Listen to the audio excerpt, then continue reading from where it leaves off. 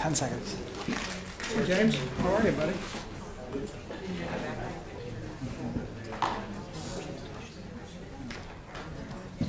No, it's the same thing we got.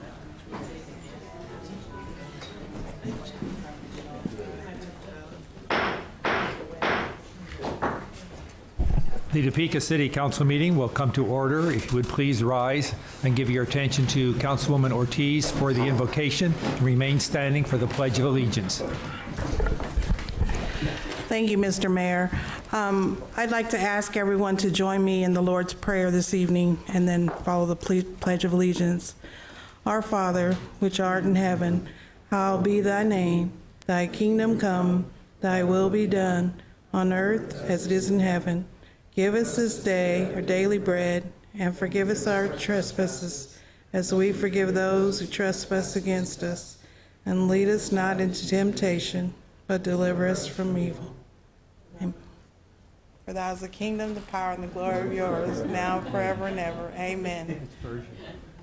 I pledge allegiance to the flag of the United States of America, and to the republic for which it stands, one nation, under God, indivisible, with liberty and justice for all. There are neither proclamations nor presentations this evening, so we will proceed with the roll call. Mayor Wolgast. Here. Council members Hiller. Here. Clear. Here. Ortiz. Here. Shum. Here. De La Isla. Present. Jensen. Present. Schwartz. Here. Cohen. And Harmon. Here. Received a message from Councilman Cohen that he has a family obligation that they agreed to prior to the election, so he will not be here this evening. Proceeding then, council members, there are no additions or deletions to the agenda, and that there is no executive session. We will proceed with the consent agenda. A are minutes of the regular meeting of July 7, 2015, and there are no applications. You've heard the consent agenda. Councilman Harmon. Thank you, Your Honor. I'd make a motion to approve the consent agenda as read. Councilman Harmon moves to approve. Councilwoman DeLisla seconds. Any discussion? All those in favor vote yes. Opposed vote no. I vote yes. We have 9 yes. 9 having voted yes, the consent agenda is approved. We proceed with the action items. A, the social services contract. A is approval of the 2016 social services and contracted services allocations in the amount of $633,178. Thank you. I call on the committee chair, Councilwoman Hiller, for the report and the recommendation. Thank you, Mayor. Everyone should have received the report that looked like this in their agenda packet in the agenda online.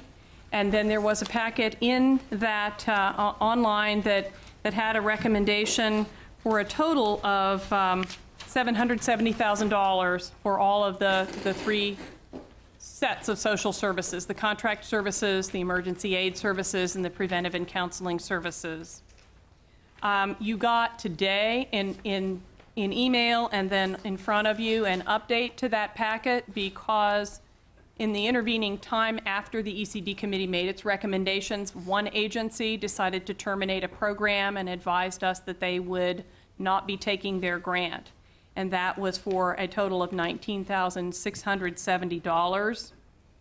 The details of all that decision-making and allocations process are included in that council packet, and the updates. Staff recommended to the ECD committee that the council accept that we set it up that the council accept the Economic and Community Development Committee's recommendation, reducing it by the $19,670 in the declined grant. Staff checked, because there wasn't time for the ECD committee to meet, council staff checked with Councilman Jensen and Councilman Shum, and my understanding is that solution was acceptable to them. Gentlemen, by a nod, is that correct? With that then, if that's okay, what I would do then is move to accept the committee's report and approve the 2016 social services allocation of $750,000, $331,331, which includes $299,999 for contracted services and a total of $450,332 for the emergency aid and other social services. Councilwoman, Deputy Mayor Hiller has moved the approval and the, actually, a motion to make effective the recommendations from the committee. Is there a second? Councilman Jensen seconds. Now, we're open for discussion, comments, further explanation. Councilman Harmon. Thank you, Your Honor. Just for clarification, we received a memorandum from Sasha Stiles regarding some adjustments. So does your motion include the adjustments described in the memorandum? Yes, it does. Thank you. Thank you, Your Honor. Okay. Councilwoman Ortiz. Thank you, Mr. Mayor. Karen, you said somebody wanted to back out. Who was that? Kansas Legal Services has decided to terminate their employment program. You'll find it on one of those both of those attachment lists. For $7,622? No, it's $19,670. It is, if you look at the packet that was on your place Okay, today, it's actually got a line through it, so it's easier to find it. So that money wasn't allocated then? It had been allocated originally, and that's why the motion, as I presented it, deletes that. So what happened to Grant. that money? What did you do with it? Well, we would not allocate it, and therefore it would return to the general fund and be available for other purposes. Was there anybody that didn't get funded? There were. Can we talk about that and why? If you like, you had the attachments that explained both the overall allocations with points and then the spreads on the allocations. My preference would be not to go through individual agencies and their scores, just out of respect for the agencies. No, that's fine. Okay. But they're there, and it shows then the narrative explains the narrative that looks like this goes into detail on how the scoring system was set up and how the decisions were made with each of the sets of grants. Thank you, Ms. Yeah, and you used a point system that the council has approved in determining Correct. where the agency programs are reviewed, and on this basis, then the recommendations are made to increase at various levels or to no increase and even to cease funding. Correct. The committee started with the dollars and the distribution of funds and priorities that the council approved in February. Then set up a point scoring system that the point scoring system was also in what the council approved in February. The staff set up a team of 4 who reviewed and scored all of the grants and spent a fair amount of time reviewing those and deliberating.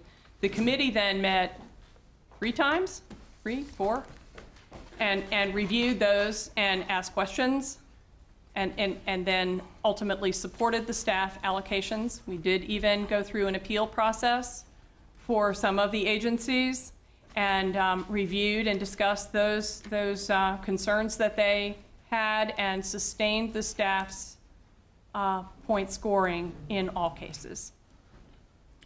I just think it's kind of sad that we have to put that money back when there's so many agencies that could use it. And did we, and I know that could happen. I just think it's kind of sad when there's a lot of agencies that could use it.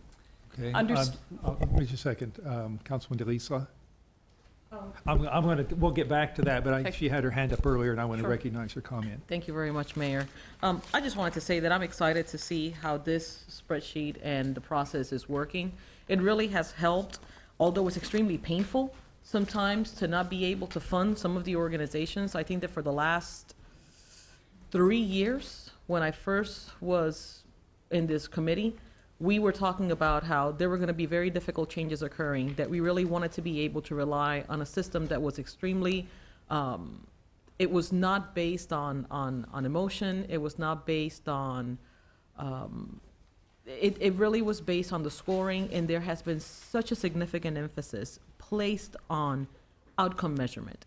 When you look at these numbers, even though the formulas are not out here, there is a significant emphasis. I think that 30 points out of 100 points are based on how the grant performed the year prior. And as a city that is looking towards having accountability and transparency, this is so important, because it also says that not only are we being transparent, like with our CAFR, with the public, but we're also being we're asking the same type of reports from the organizations that are receiving funding from the city. And I just want to congratulate the committee for continuing on this process. I know that it's extremely difficult, because I think that everybody here can agree that we love all of our social service organizations in the community. All of them. All of them provide a significant service. However, this process has been, I think it's year 3 in the making, and I think it's wonderful what is being done. Difficult. It's a very difficult job to have to say no to an organization, but it's a great job. Thank you. Deputy Mayor, do you want to respond to Councilwoman Ortiz's question, comment? We didn't get a chance to meet and discuss this last round, but when we were in budget, if you recall, what we did in the budget process was say if we want to add something, we'll add it. If we want to delete something, we'll just delete it. And then the city manager would sort of match up those dots. I would point out that one of the suggestions you made toward the end of the budget process that was adopted was to add $50,000 for employment services for young people. And certainly those dollars, whether it's those dollars themselves or other dollars, will be available to cover that new service that we've not had before. So there was some comfort in that. Councilwoman Ortiz, go ahead. Well, and I think one of the things, I do like the scoring system. One of the things that bothers me, though, is that, and it always has, is that if there's something new that wants to start up, it doesn't leave room for that. Well, you know, and so that kind of bothered me. But I'm just looking at that amount of money, and I know that there's some other youth or elderly that could use it. That's the only thing.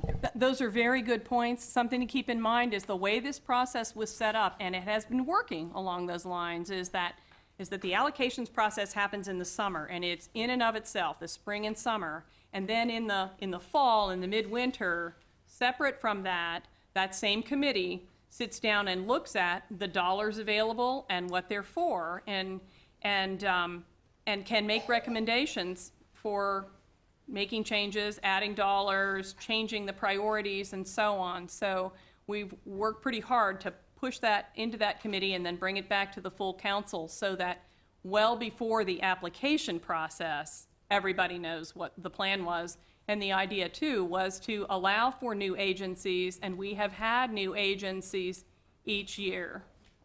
So, and they've been funded, new applicants, and some have been funded, so it's in there. Councilwoman Claire. I don't know if I want to say this anymore. Because I understand what you said about the $50,000 for the youth program, but prior to you saying that, I wondered if we could not take this and divide it up between all the ones that were funded. Okay. We actually did that with the emergency aid money because there was a fairly significant sized grant that did not get funded. And so if you read all the detail, otherwise it didn't work very well to do it. So we did, if you read all the detail, we did some shifting to optimize the amount of dollars that went per that formula to the agencies that applied. Really worked with the parameters that the council had given us as much as we could. And so if you haven't had a chance to read that detail, I encourage you to do it. You'll get dizzy. But the committee worked really hard on staying within those guidelines and optimizing the money. Council, if there's no others right now, we have a person signed to speak on this item, public comment, Lynn Davis.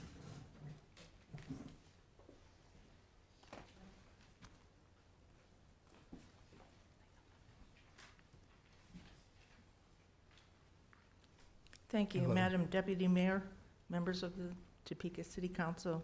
Good evening. My name is Lynn Davis, and I have been Executive Director at Breakthrough House since the beginning of February. The staff and consumers of Breakthrough House are very appreciative for the financial support that the city has provided throughout the years for our 3 programs, the Clubhouse, Residential Services, and the Payee Department. This funding has made it possible for Breakthrough House to provide support to those members of our community with severe and persistent mental illness. We are on track this year to reach a total of 400 different individuals between our 3 programs. The Clubhouse is our flagship program, and we currently have 109 active members. Of course, a lot of you know we provide activities there and meals during the day at lunch, and some people don't eat other than that. Some members, that's their only meal during the day. Our residential services program dates back to 1987. We have 2 supported living group homes, and we have some individual apartments. And in our group homes, we serve meals and we lessen the anxiety for our residents. And there's always 24/7 support via telephone, even in the individual apartments. And it's only just a phone call away.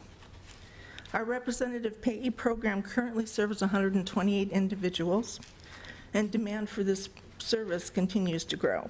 We make sure that our payee consumers have their rents and utilities paid every month, and this helps to prevent their homelessness. And in addition, because of that, this also helps to lessen the homeless population in Topeka.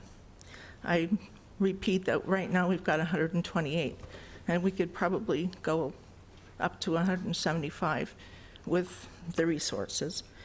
In each of these programs, we've regularly posted outcomes of between 92 and 95% of Breakthrough House consumers being able to stay out of jail and mental health clinics. None of the Breakthrough House services are clinical or medical, but people with mental illness still need so much more than clinical or medical help.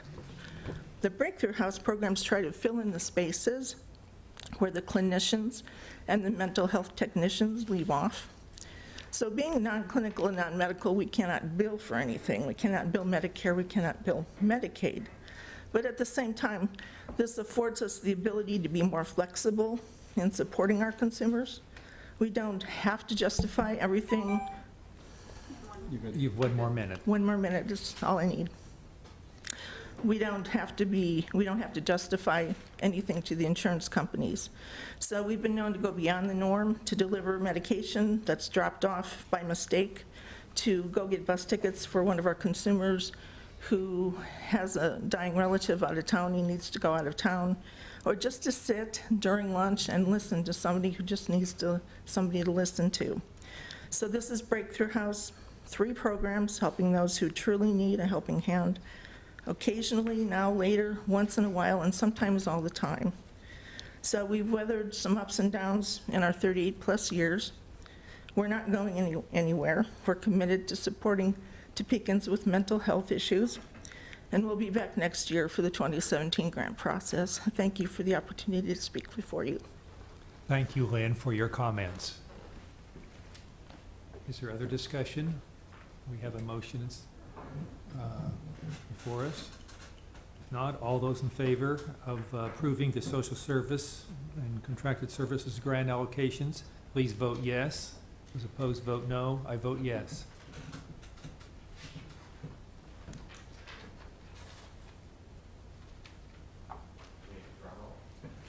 I think someone hasn't voted. We have 8 yes, Mr. Shamdani, no. 8 having voted yes, the allocations are approved. We proceed with item 5B, the transit guest tax funds allocations, and I call on the chair, Councilwoman Schwartz, for the report. Thank you, Your Honor. Attached with the agenda was the briefing of what the transient guest tax money and the committee met and decided to do with this tax that comes in from lodging. Everyone who has a hotel stay in Topeka pays a 7% tax on their stay, and this accumulates, and we have $2,740,721 that we need to allocate for the next year. This amount that we decided upon was the Visit Topeka would receive $1,514,117. Visit Topeka Bid Fund would receive $213,389.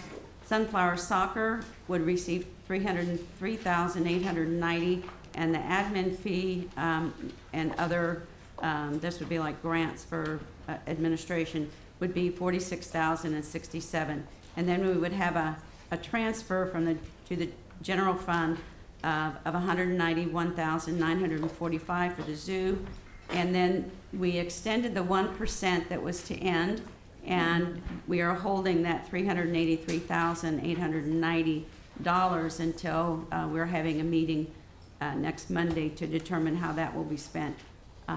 So with that and the contingency, the totals are $2,740,721. So I would move adoption of the committee report, approval, accepting. We don't need we don't need to approve the committee report. It is accepted, but it would be appropriate for you to move approval of these allocations as presented, So and then moved. we'll open for discussion. Okay, so moved. Mr. Harmon seconds. All right, we have before us the allocations for the transit guest tax funds as presented by Councilwoman Schwartz. Questions, discussion? Councilwoman Claire. So the 383,000 that's going to be determined, when will that happen? And what's it between, and how does it work? Our meeting is July 20th at 9 o'clock in the morning, and so we will be determining what that 1% would be spent on. Do you have, We already had presentations from the groups that are interested in tourism that came before the committee already. So, and then the city manager is putting together a proposal that we will be looking at. so where's the riverfront park? How does it fit into? Their funding was to end the end, I think it was the end of this year. Correct.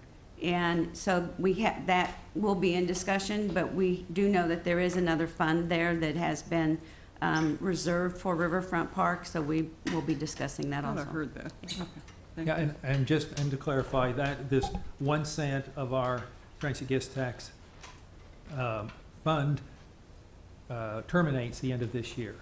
And those 3 entities that show 0 are the 3 that have been the 3 recipients of that. So they're going to discuss, of course, first we have by this fall, we have to approve continuing that 1 cent, and then, assuming we do, where it will be used. Is that Correct. helpful? Okay. Councilwoman Hiller? So just to clarify that, the committee would be considering what it would recommend, but I think Councilwoman Schwartz said would be making the decision, but that would just be deciding what you'd What to recommend the recommend. council has Yes. to vote. Yes. Thank you. We have a say, don't we? Yes. We're going to get to vote on this, aren't we? Well, there's Okay. things that are definitely. delegated, so. All right. Yes. making sure. Other discussion? Okay, we have a motion, second before us. All those in favor of the transit guest tax allocations as presented, please vote yes. Opposed, vote no. I vote yes. We have 9 yes. 9 having voted yes, the allocations are approved. We go to item 5C, an ordinance on a district closure. C is an ordinance introduced by City Manager Jim Colson terminating the Eastgate redevelopment project plan, the Eastgate redevelopment district, redevelopment agreement, terminating tax increment financing TIF for the district, and distributing the remaining TIF funds to the county for disbursement to the participating taxing entities pursuant to law. Mr. City Manager. Thank you, Mr. Mayor. I'm going to ask Mr. Gerber to provide an overview on this item. I think Mr. Kaufman is available possibly to answer some questions too, or am I just bringing Brent? I certainly can. It's a tag team. I'm going to ask that Mr. Kaufman step forward and make this presentation. Your name is right here.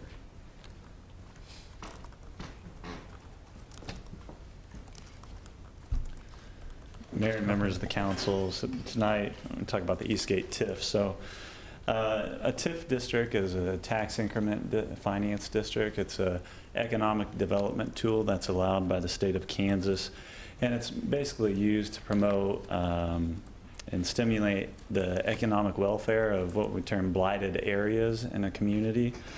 So how that works is there's a property tax increment that is generated, and then that increment goes to pay for public improvements within that certain district. So in the case of the Eastgate TIF, what you do is you establish a base year for the property and sales tax for that district. So for example, in this case, the base year was 2007, and the property taxes that were generated by that district in 2007 were approximately $3,400. So then you compare that to the valuations of the current year. So in 2014, that district would have generated $40,000 approximately in property taxes. So that difference of $36,000 is the increment that goes to pay for the public improvements in that district. So like I said, the governing body established this district in 2007. The public improvements included for that district that were expected to be completed were street water, curb and gutter, sidewalk, storm, sewer, and landscaping improvements. The project plan that was approved in 2008 it was a company called 15th Street Developments. That plan included approximately $15 million in public and private investments. There were 13 parcels of land, about 19 acres of land total in the area. It was expected to add about 39,000 square feet of commercial property. To date, it has added about a little over 11,000 square feet of commercial property with the convenience store and then also the shops that are associated with that development there. In addition to that, it was also expected to add 60 new multifamily housing units that were never built out. So part of the time frame that you got to think back and realize that this development occurred right after the market crashed, so the development never really took off like it was expected to. The developer never submitted any reimbursement requests for the city. So what we've been doing is that money has been accumulating in the fund since the TIF district started, along with some sales tax that's also been put in the fund. No bonds were ever issued for the improvements. It was, there were supposed to be bonds, but that never occurred. So we have no obligations outstanding. At this time, J&J, which that agreement was assigned to back in 2010, J&J has went bankrupt. The properties associated with the district went through the foreclosure process, which ended up in the hands of a local bank who has since sold off portions of that property. So at this time, we have basically about $163,000 in property tax revenue that is sitting in that fund. It's also commingled with a little bit of sales tax money too. What we're recommending tonight is to close the district and to take the portion of the $163,000 and send it back to the county. And then the county would redistribute those funds based on the participating taxing entities over those various years. So the sales tax that's sitting in the fund, we would recommend coming back to the general fund since that's where it was originated. And in the ordinance, it has the amount of $205,800. Is that the property tax and the sales tax? That is, Mr. Mayor, that is correct. Okay, so that's the amount in the fund that we will be redistributing to the taxing entities. Correct. Well, yeah. I think it's an appropriate move to take, and I also want to acknowledge the fact of the building that was done there. I think went through some difficult times, but it did circulate. It is bringing a good development to that area of the city. And I know from talking to them, the location right off the turnpike, it's the last gas station going east, and people are aware of that on the interstate. So it is an important addition to our community. Although, as we note, it certainly wasn't developed as was planned, and we understand how the conditions change. Are there questions for Mr. Kaufman? Oh, I'm sorry, Councilman Ortiz. Thank you, Mr. Mayor. This is in my district, and it's at 15th and Adams. I don't want people to mistake this as Eastgate, because there is an Eastgate in my district as well. But this is at 15th and Adams, and no, it just happened that there's a couple of tragedies that happened, and it just didn't get developed, and the developer did go bankrupt. So, but what they've done has enhanced that area. It's just sad that we didn't get to go through with the plan. I would make a motion to adopt the ordinance, Mr. Mayor. Okay, it's been moved to approve the ordinance. Councilman Del Isla seconds. Further discussion. Councilman Harmon? Thank you, Your Honor. I've got a question for legal. Mary, the ordinance, if adopted, would terminate the redevelopment agreement that we had with 15th Street Investments, which was assigned to J&J Developments. So by this action, we are terminating that contract, or was the contract rejected by the bankruptcy trustee, or both? We are terminating the contract, and 15th Street's Investment has signed an agreement whereby they concur with the action that's being taken by the council and agree to terminating the contract. Okay. And the bankruptcy court, I'm sorry, I didn't answer your question, did not adopt this. Okay, so they rejected it? Correct. Okay, so there's no legal ramifications, no liability by breach, well, I guess we're not breaching the contract, but by terminating the contract, we're not opening ourselves up to liability? Yes, I looked at that, and again, 15th Street Investments has essentially signed an agreement whereby they waive any liability, and J&J is bankrupt and dissolved, so I don't fear any liability. Okay, great. Thank you very much. Thank you, Your Honor. Are there other questions or comments? Did you cover? Okay. Deputy Mayor? Just a quick one. I think this was discussed when you did a briefing with us, but this sort of clears the deck with that original developer and the changes that have happened. But if in time someone would want to come in and complete that original plan or something comparable, it would still be possible to do something in that location again, correct? Councilman Hill, I mean, that's correct. You can see from the map that there's still vacant properties within that location.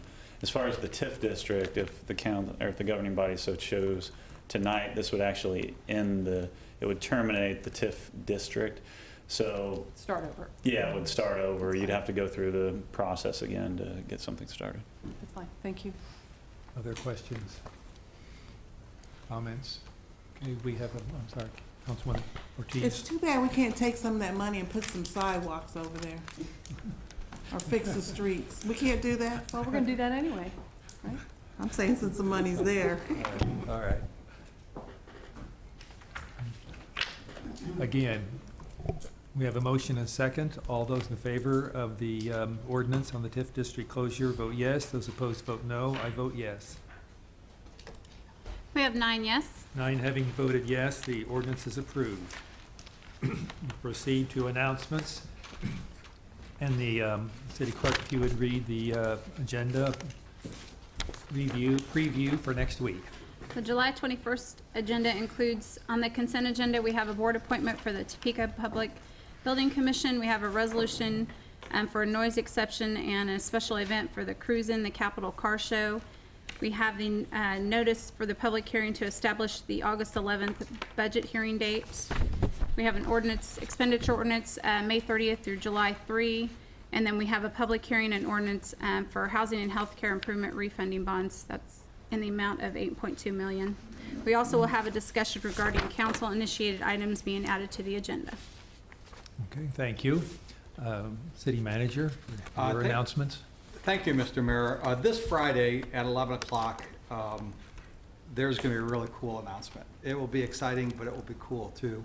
And I can't share a whole lot more. I think some of you have been briefed in terms of what might be going on. But if you're available to go to Topeka Harley-Davidson, they're going to announce a new development and a very exciting project that's coming forward that really will be recognized all around the world as something very spectacular in Topeka. So 11 o'clock Friday, Topeka Harley-Davidson, and you don't have to ride your motorcycles. You can drive your cars.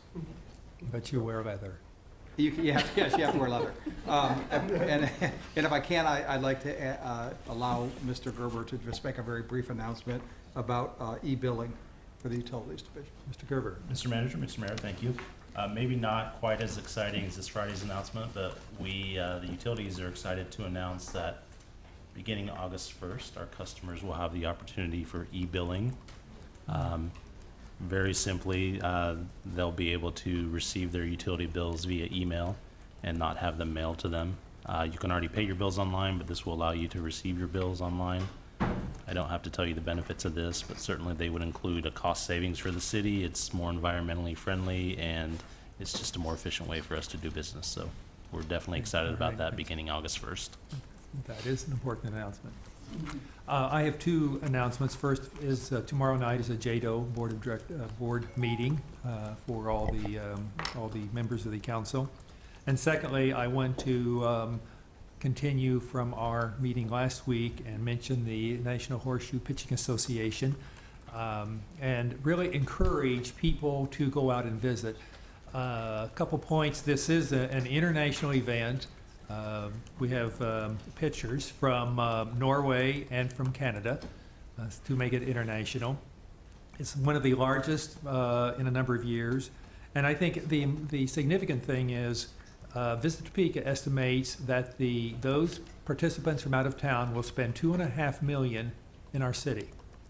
$2.5 million is being spent. It's 1,400 people, and they're here for over a week. So if you imagine they're spending like 7-8 nights in a hotel and eating 3 meals a day, that is a major contribution to the economy of the city. And by the way, Visit Topeka contributed $25,000 of the bid fund. So, you know, we proved tonight bid funds for next year, it's over $200,000, but see, that's almost like 1/8. But you can see the return on that, $25,000, $2.5 million. Then this Saturday, as you know, ESPN Sports Live is going to be there live, filming part of the pitching, and it'll be exciting. And of course, they like to have the seats filled behind where they're filming, like they do on Sports Center, that you watch usually weekend. So if you can get out, certainly encourage you to do so. Turn to Councilwoman Ortiz. Thank you. I did tell the mayor he need to work on his horseshoes skills there. That's okay, Mr. Mayor. You looked good on TV, though. Justin Searcy left, but I wanted to tell him farewell. He's leaving WIBW. This is his last week, and he's venturing on to a new location, and I just wanted to wish him well. He's been a great reporter, and he's done a great job, very friendly, doesn't force you to say something you don't want to. But anyway, I wanted to send that shout to him. This is the 82nd annual Fiesta Mexicana, and it is in our Visit Topeka book if you open it to see what to do in July. And I think that's awesome that we have that. Good food, good fun, some dancing, and a lot of hot weather. So I hope everybody would come down from 4 to 11 Monday through Friday, and then you could also take the bus if you don't want to drive, and it's at the Judicial Building.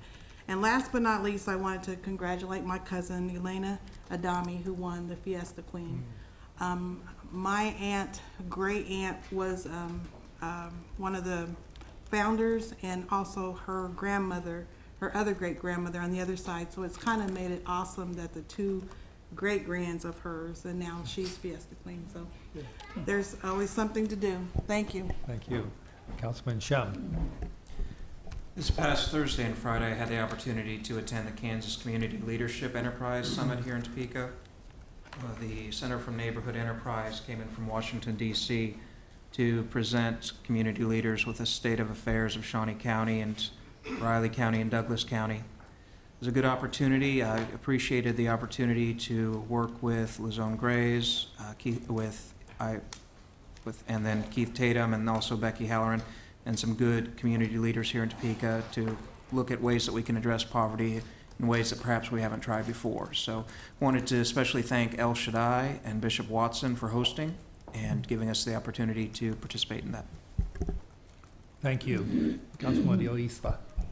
We'd just like to invite everybody who's interested. There's going to be a prayer vigil for Lily Mae Costas Nichols. It's going to be at Avondale East, and it starts at 7 o'clock. So I would encourage everybody to just show our support for everything that's happening in this neighborhood. Thank you. Councilman Jensen. It's hot outside. Want to remind everyone to be wary of the heat. It will affect you sometimes before you even know it. Also, I'm on the committee that is working on producing the next TEDx Topeka. This is an incredibly exciting event and opportunity for our community, and we are on the hunt for speakers. So if you have an interesting idea, a revolutionary idea, or just plain like to get up in front of folks and present your opinion on something, we'd encourage you to go to TEDxTopeka.com and fill out our application. Thank you much. Thank you. Councilwoman Schwartz. Thank you, Your Honor. My husband is not here. He usually is, but he's home watching because the All-Star game is tonight. But I have to apologize to everybody out in the audience because he said that there's been no picture but sound. So hopefully we will get the sound and the picture going in the next few months. He wanted me to say that the gem of Topeka were the KU fans and KU winning the world tournament that they won yesterday, and also the All-Star with all the Royals that we have on it. But the gem I chose for this week is, last night we went to the Fiesta Mexicana, and as we parked the car and got out, right there by the building was a huge Reese's semi-trailer. And I saw Jeff Russell during the evening, and I mentioned to him that it was wonderful that they support the community the way they do. We do have some good corporate sponsors, but that was really awesome that we did that. And then the other thing I wanted to mention was I'm glad to see that we're going to have the discussion of whether council members can bring an ordinance to the council. And 9 months ago, I brought up an idea that I asked the city manager to research along with our chief of police, that it was an ordinance that has passed in many cities. And 9 months later, I'm still waiting for that ordinance to get on the agenda. Last week, I had some success with getting the council to help with a grant writer, and I'm asking the council this time that if I don't have to wait 9 more months or whatever it is, that if it went through the process of going to committee, that ordinance plus another ordinance that I had recommended by Safe Streets, Christy Pankratz, had asked me to introduce something. So I'm urging you to tell the city manager that I would like to have this on the agenda of our council meetings in the future before we make all these decisions. Thank you. Thank you for your comments. Councilman Harmon. Thank you. Thank you, Your Honor. I just want to give a shout out of appreciation to the 2 council committees who brought forth ordinances this evening, the Economic Community Development Committee and the Transient Guest Tax Committee. Both of those committees do a lot of work, very important work, very hard, tedious work, and I just want to compliment the committee members and the leadership of those committees for the work they did in bringing forth those ordinances tonight. Thank you for the comment. That's well taken. Deputy Mayor. Well, thank you for the comment as well. I wanted to give a shout out to the certainly the committee, but also the staff that really helped the Economic and Community Development Committee, and they're here. Corey Wright, Sasha Stiles, Nikki Lee, and Angela Horn from the council office. That was a lot of work for them too, presenting to us and preparing. We had a tight schedule, and so we had to turn things around pretty fast as well with lots of moving parts. And so often there's a lot of work going on from the staff as well. And as she leaves, Councilwoman De La Isla, because she was the driver in getting that process that we use put together, and it is a tough one. It was very tough to do, but we think that with this 3rd year, we've tested it out and got it going. Good. Thank you. Thank you. Councilwoman Clear. You know, before I was on the council, I was unaware of some of the exciting things going on in the city and how many people are working together for the city. I went to the Heartland Visioning meeting and was amazed at all the leaders coming together to work on projects for the betterment of Topeka.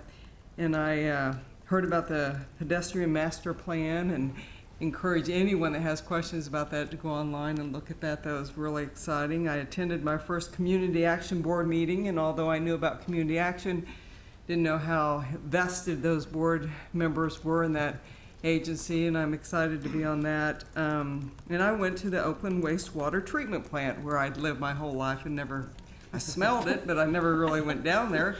And it was exciting to see the projects coming up and how dedicated they are to their jobs in the community. So it's really exciting to see the good things in Topeka.